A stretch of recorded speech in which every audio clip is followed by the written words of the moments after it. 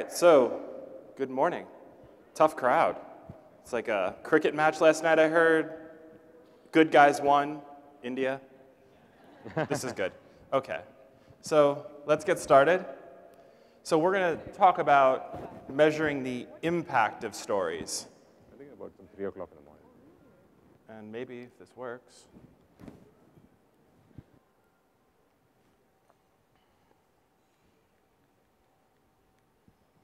Uh-oh, technical difficulties. Okay. Oh, there we go. That's me. You guys already met me, though, so perfect. We're good. And if you want to find me, here's my contact info and stuff that I do. That's fun. But time is short. So I guess I start with people don't read ads. People read what interests them, and stories tend to interest people. They've interested us for a long time. We've had paintings in caves to Harry Potter, all stories. And it turns out we're not very original as a species because all of the stories we tell follow the same arcs, and they all do the same thing. And as marketers, that's really awfully convenient because they connect us with one another, they engage us, and we all know that attention's kind of a finite resource. It's a little hard to get. They inform and they educate people, which is also kind of useful if you're trying to sell them something. They inspire you to do things, and most importantly, they make you feel an emotional connection. They make you loyal. They make you more apt to do something. Which is just a whole nice way of saying that stories help us get attention. They help people believe you. They create that emotional connection, and they make your brand or your company more memorable. So these things are objectively good, right? So why do we need to measure them? So why am I even here? Stories are good. We've proven it over a couple millennia. What's the point? The point is it doesn't matter what you know. It matters what you can prove. So let's talk about the problem. And this is a fun problem that I started thinking about because my background is in finance. Before I did this, I worked for real estate developers. Then I somehow got myself into marketing, and here I am. Oops. So every story that I have kind of starts like this. Every client engagement kind of starts like this. There's some conference just like this one, and we all get inspired to start incorporating storytelling into our marketing. We're all real happy about it, and we do it, and we go crazy, right? We tell stories. Everyone's happy. We have shiny pictures and beautiful stories. And then somewhere along the way, somebody starts asking questions. Well, which story should we tell? How good is what we're doing now versus what we were doing yesterday? CEOs start asking, well, why do you need 10 million more? Isn't it enough? Why shouldn't I give it to research? Why shouldn't I give it to finance? Then we start having these really tough internal questions, and we look back and we wonder, how in the world did we get here? We started with beautiful stories and pretty pictures, and now I'm having a conversation with somebody in the executive suite wondering why and wondering how I'm ever going to get my budget approved. So I know these are probably a little hard to read, but these are actual quotes from different clients at various points, some of which were paraphrased and expletives removed. But in short, people want you to be able to justify your budgets. So we have to quantify it. So we do that with a bunch of reporting. It's usually how we all do it, right? And we have all these fun metrics like reach and engagement rate, and who even knows what they mean. Then we have everyone's favorite AVE. Really? That's still a thing after 10 more years, after the Barcelona principles. And we look at follower counts, and we look at the number of tweets we've posted and the number of mentions we've gotten, and we think that's good. And for marketing people, it probably is. But like I mentioned, I'm kind of the outsider here, and I'm used to it. So as somebody that looks at this from the outside, I go, well, what is any of this worth? More importantly, who cares, right? What's a follower worth to my company? How much should I be willing to pay for an impression, and why? If somebody retweets my post, does that make them more likely to purchase? And how much more likely? Does them watching my entire brand video accelerate the sales cycle? If not, then why do I care? Maybe. Hey, guys.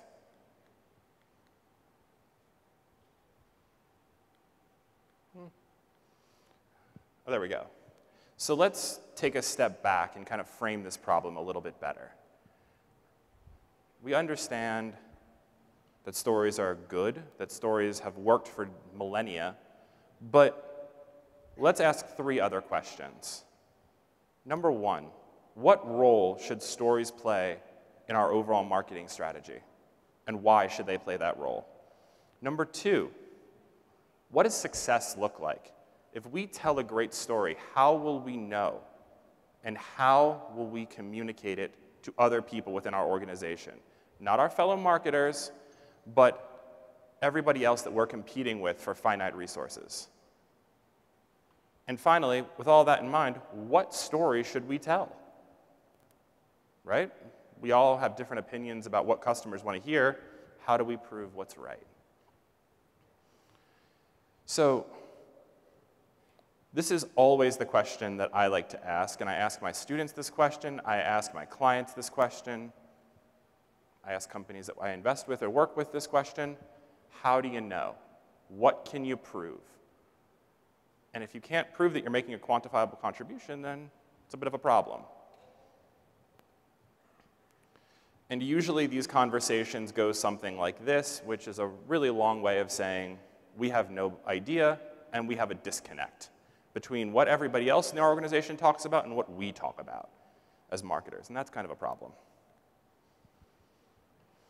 So, let's put this one other way and summarize it in one nice little slide. We have a metric disconnect. What we measure and what businesses measure are not aligned. We don't have a clear strategy for how we bridge that gap. We don't coordinate well. For communicators, we're awfully bad at communicating how good we are. And as a result, bad things happen. In the US, we have a bunch of publications that are kind enough to track how fast people get fired. Anybody want to guess the shortest tenure in the executive suite? Almost CMO. Close. CCO, shortest tenure in the C-suite, and it's not close. CCOs last about 22 months. CMOs are about 28. The next closest is like the director of HR, and they last like 4 or 5, 6 years. Whoops. For communicating, we're awfully bad at telling people how good we are. So let's reset this little situation, and let's start to figure out how to do that. So stories have these really fun qualities that I kind of touched on before, and each one of them is innately useful for marketing and advances some really core objectives for every company, B2B, B2C, right? They're tactile, we can feel them, we can communicate with them, right? They're motivational, they make us want to do things. We tell our kids fables because we want them to act a certain way. You know, we communicate with one another in stories because we want to inspire a certain response. Our brains are hardwired to understand them, awfully helpful. They're eminently shareable. We were sharing stories before we could even write. We could draw pictures on walls and we could share stories. And they're evergreen, they last forever. We've been telling the same stories for thousands of years. We change the characters' names and we change the plots and we add some iPhones, but at the end of the day, it's the same story. So, as a business, there's some things we care about, right? We care about awareness, we care about trust, we care about thought leadership and perception, we care about sales a lot, we care about our credibility in the marketplace, we care about our revenue and our profit, of course we do, and sometimes we care about our customers, unless you're United Airlines. Ooh, sorry, United joke. All right, and those things and a bunch of others drive 4 things, and it's the same 4 things for every company. You want preference in the marketplace, you want deal size, you want deal velocity, and you want lifetime value. That's it. At the end of the day, it's the same 4 things, B2B, B2C, B to G, B to anybody. You want these 4 things. And stories can help you get there. So let's connect the two. And why should we do that? Because those 4 things drive the 2 things that every CEO I've ever met cares about. And if you know a CEO that doesn't care about these 2 things, please let me know, because he's about to get fired. They care about their customers, and they care about profit. That's it. So let's talk about how we should be doing this. Let's start with the end goal in mind, people and profit. Those are the things we care about, so those are our business goals. Let's align our metrics to those at every stage of the journey, and then we have a nice, profitable reality where we can show how great we are. So this is kind of what got me into this entire thing, is thinking about this. There has to be a better way to talk about communications. And I've gotten the opportunity to work with a number of great people who agree with me. Because communications delivers a ton of value. You guys are great. And when you don't communicate how great you are, the only people you're cheating are yourselves. So what's that look like? Clicker problems. Maybe.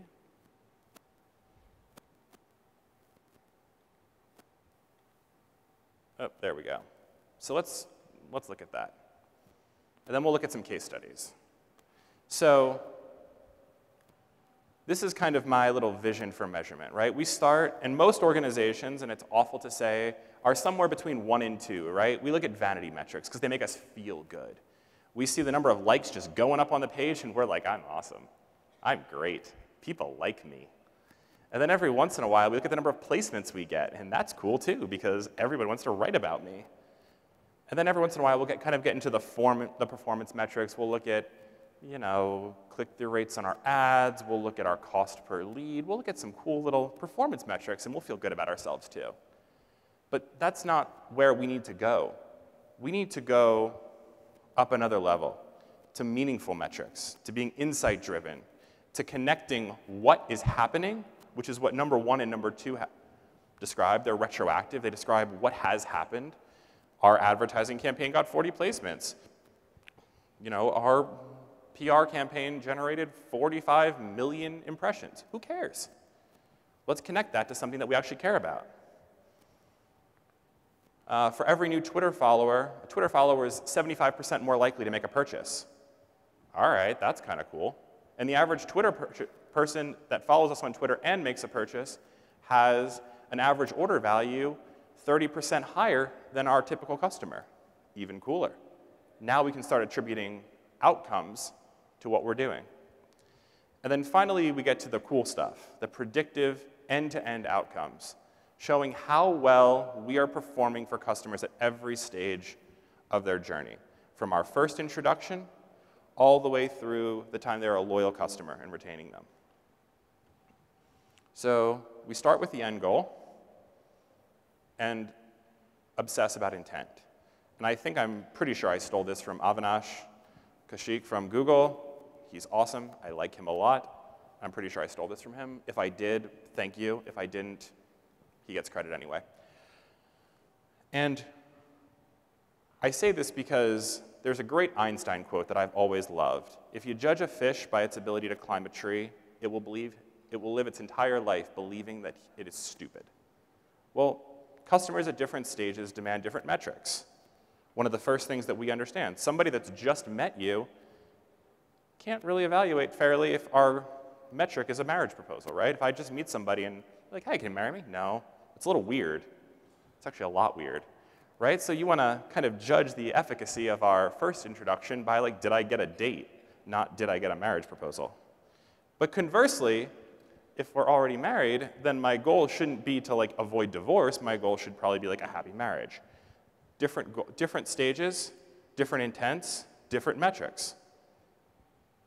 So Avinash has this great framework, and it's probably the best one that I found because it's simple, it's intuitive, and it's customer first. See, think, do, care. 4 stages. Or if you're a business person and you got to listen to all of these random talks in business school, there's awareness, consideration, purchase, loyalty, or retention, which is just an awful word. Like you're keeping somebody in prison by doing business with you. It's awful. My point being, 4 different stages, metrics for each stage. And here you go. You can do that. Here's one that we've worked with for a customer now. Each stage, we've created a unique metric to determine how successful they are. It allows us to quickly diagnose what's going right, what's going wrong, and what we can do about it. And these are different than things you might see. We talk about things like incremental increase in brand recall. How memorable is the story we're telling today versus the story we told before?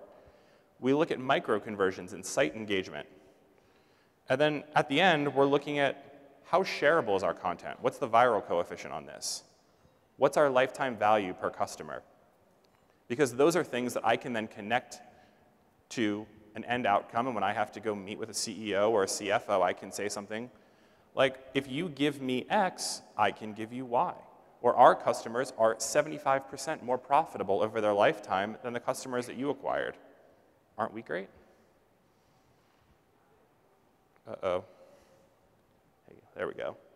All right, so here are some different, better metrics, right? Just a few more to highlight. Brand perception. We can measure this. Thank you, sentiment analysis. We can determine how favorable people are towards our brand.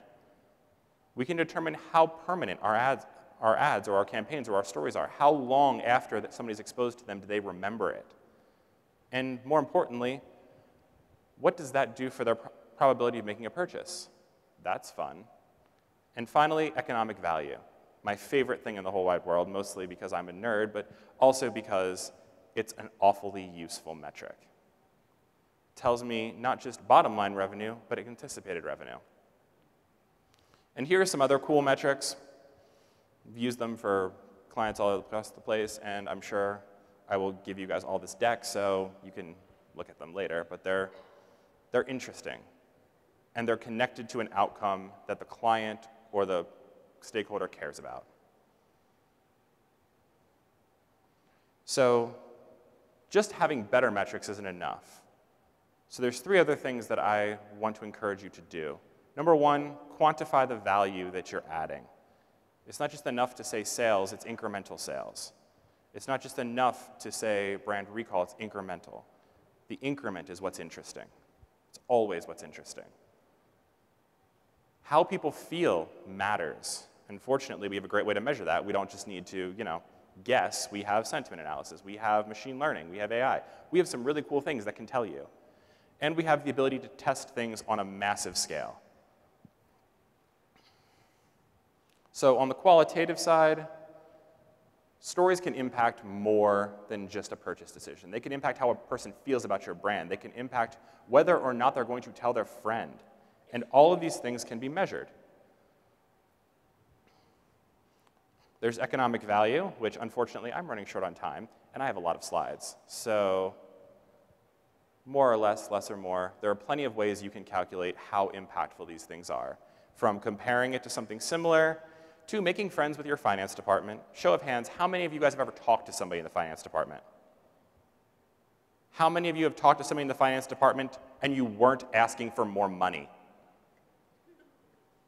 Okay, yeah, make friends with your finance department because they are your best friends. And then you can do with and without you experiments and see if I run an ad in this market and not in this market, what's the difference? And always use the one thing that everybody gets. No matter what it is, ask how much is it worth.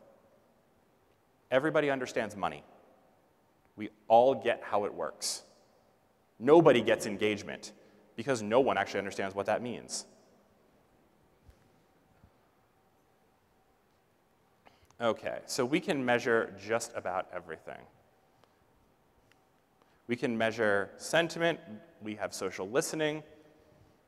We've got network analysis, and we can see who you're connected to. And as Shri mentioned yesterday, your second-order network is often better than your first. So don't be afraid of the complexity involved. So, and if we're going to test things, there's a nice way to do it. Just what we've been saying before. Calculate the increment, determine the revenue. put a dollar value on it, and if you don't know or you can't, just write a dollar or a rupee. And when somebody asks you why you put that number down, say because no one else would give me a good number, and watch how fast you get a better number. It's really impressive. So let's talk about some examples, because these are fun. So this is the typical dashboard we all get. We've got a Google Analytics dashboard and a Facebook dashboard, and we see sessions and impressions and users, and it's garbage. It's bad. It's trash. Like, let's be real, it's bad. But then if we get a little better, we can start looking at things like average order value, conversion rate, per session value. A little bit better, right? We're a little bit more useful, and we can break it down to which story, which campaign, which market. That's more interesting. But let's get even better. We can also drill down to average conversion probability. That's cool. Somebody I get via social, 15 times more likely to convert than somebody that I got through direct. Well, that's helpful. Things that I can say, and I can also connect that to a conversion value, and I can tell my boss, well, this customer is worth this much, and I should pay this much, and I'm great because I do this. And then Facebook has done something right. Zuck was good, and he gave us these wonderful impact surveys that you can run. And I love them, because they give you awesome reports like this. Somebody watches your video for 10 seconds, and they are 76% more likely to convert than somebody who didn't watch your video. And if I combine TV with social, the conversion impact over somebody that doesn't see my ad, plus 28.9%. Fantastic. I know the impact, and I can quickly translate that number to a dollars and cents figure and give it to somebody. That's powerful. And then you have these other fun ones where we're doing the same thing. We're just doing it on a bigger scale. And here's a fun one. We all know Tesla, right? America's most interesting company. On the top, you see their stock price. On the bottom, you see the sentiment on social media about Tesla. Notice a nice little correlation? It's like 0.75 on the correlation matrix. How much people are talking about them and how happy they are dictates their stock price. And it's not just Tesla. This is Bitcoin. Same correlation. It's insane.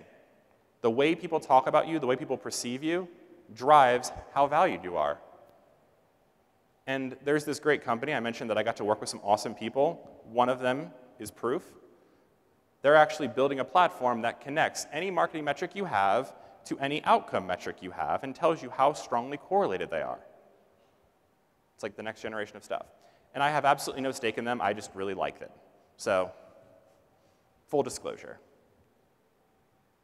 So let's talk about some examples. The first is Airbnb. We've all heard of Airbnb, yes? Great. So this is a company that started in San Francisco and had no money and had a really innovative business model where we did something crazy. Remember Shree's story yesterday about Barack Obama? Have you guys forgotten that one yet? We go to West 109th Street and we sit outside in a suitcase. Great. Airbnb was like, maybe we should probably fix that situation and like give them a place to stay. So here's the problem. Airbnb is trying to disrupt hotels by letting people stay with other people that they don't know. It's a weird business model in the US. Like, that's not something we do. But here we are, right? So you have two overarching goals. Number one, create buzz about the company. And number two, make it easy for hosts and guests to get started, right? That's our goal. We want to connect buyers and sellers in an interesting marketplace that we're creating out of scratch with a weird concept. So here we go. Airbnb, for the first year and a half, could barely get any bookings. They were selling cereal to try to make payroll. All right? They were making up cereal to make payroll and revenue. It's crazy. And then they got this crazy idea when they were broke, like, hey, let's start telling visual stories. Let's let hosts tell a story about their place, about what will be happening, about what's going on, about who they are. And let's see if that works, because nothing else we're doing is working. So we started telling these visual stories. And a startup with absolutely no money starts investing in professional photographers who are not cheap. Somehow I figured that one out, and I don't understand why, but because I think I'm a pretty good photographer and I do it for free. But apparently I missed something. And something started to happen. People started to talk about Airbnb. And then people started to search for Airbnb. And then, crazy enough, when all those things happening, people started to rent from Airbnb. Look at that. And now they make a ton of money. Like a lot. Like if you had invested in Airbnb, you'd be very, very wealthy right now. Because, 120 million bookings a year, 1.4 billion in revenue, yeah, that's not terrible. You could be pretty happy with that. And now they're a global phenomenon, millions and millions of Airbnbs, people use them all the time, it's an accepted alternative to hotels. And it all started because they started telling stories. Of course, no one's ever bothered to connect these things before, because it was a very difficult thing to find a connection between any of these, but that's what I do for you guys. But let's do one that's a little bit more interesting, right? So Airbnb is keeping it going. They're living like a local. They're creating Airbnb experiences to make that story even more real. And they're telling stories the entire way. The other thing that I like that they do is they always measure impact. Every part of their business model is built on testing. And every part of their tests are built on revenue. It's awesome. All of the sophisticated marketing technology in the world, and they focus on outcomes. So I have 1 minute and 40 seconds left, even though I got cheated 2 minutes. So let's talk about Nike. Who's heard of Colin Kaepernick? Awesome. He is an American football player. I was reminded to say American football because soccer situations. Anyway, so Nike did this crazy thing. We have this big social conversation in the US about race and gender, and we were fortunate enough to have a speaker yesterday that touched on this as well. And it's a big deal, and it's controversial. So Nike, we all know Nike, just do it, perfect, decided to run a crazy campaign in the US and feature Colin Kaepernick, a quarterback that's not even playing in the NFL. And their whole goal was to increase revenue from a specific audience segment, namely millennials, African Americans, Latinos, and some Gen Xers, or basically anybody under the age of 50. That was it. That was the goal. And this is a different kind of story. It's one that I really like, because it's a story within a story. We have a broader conversation in the US, and Nike engineered this one to appeal to that specific group that cares about that story a lot. They were ready for a backlash because they knew it was coming, and they had a plan in place to calculate impact. Before they told the story, they knew how they were going to determine if it was successful or not. 8 seconds, should. So they ran some pre-tests, like we all should, and they almost didn't run the campaign. The ads scored, whoopsies, I'm out of time. But, all right, cool, good, almost done.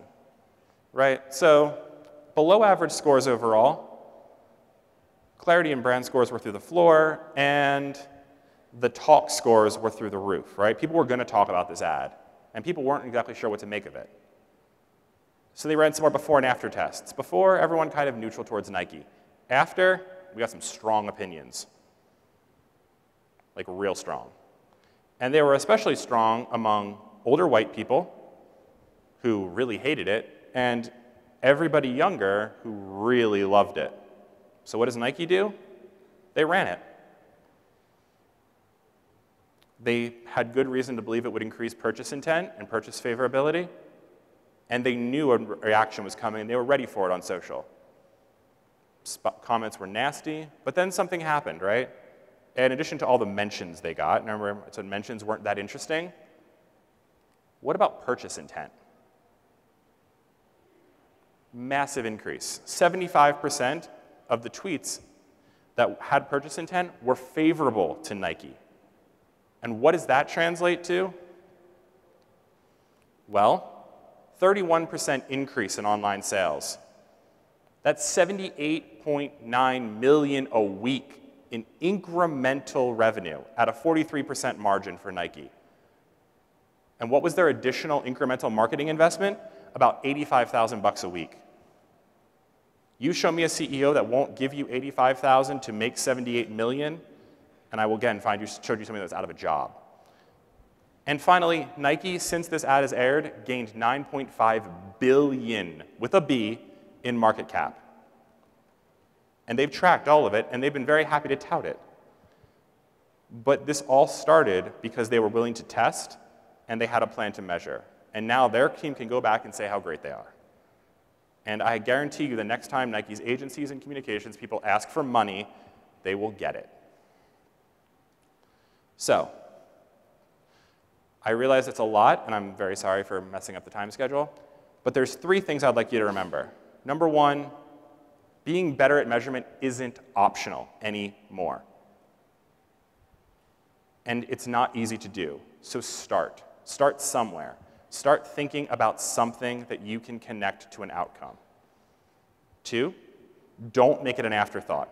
When you start a campaign, ask, how am I going to measure this? How will I know if it's successful? And who will care about what I'm telling them? And then 3 is end-to-end outcomes. Not just the beginning, not just the end, the whole customer journey. You guys are phenomenal at what you do, and you generate way more business value than you get credit for. So, make it your personal challenge to show the world, and more importantly, your boss, who controls your raises and your promotions, how good you are. So, thank you guys very much for indulging me and for your attention.